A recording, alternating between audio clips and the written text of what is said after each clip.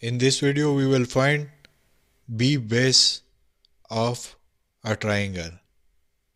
To watch more videos like this, subscribe to our YouTube channel Civil Engineering Global.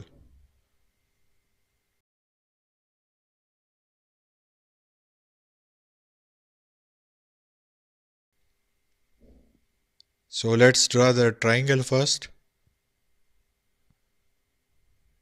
This side is the A,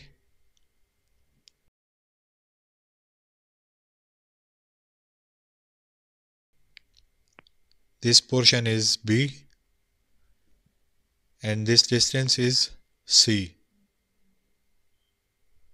So this line will be the HB.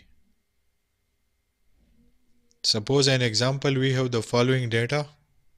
HB is equal to 40 meter and area is equal to 200 meter square.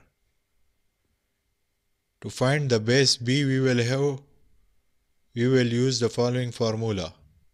B is equal to 2 multiplied by area divided by HB.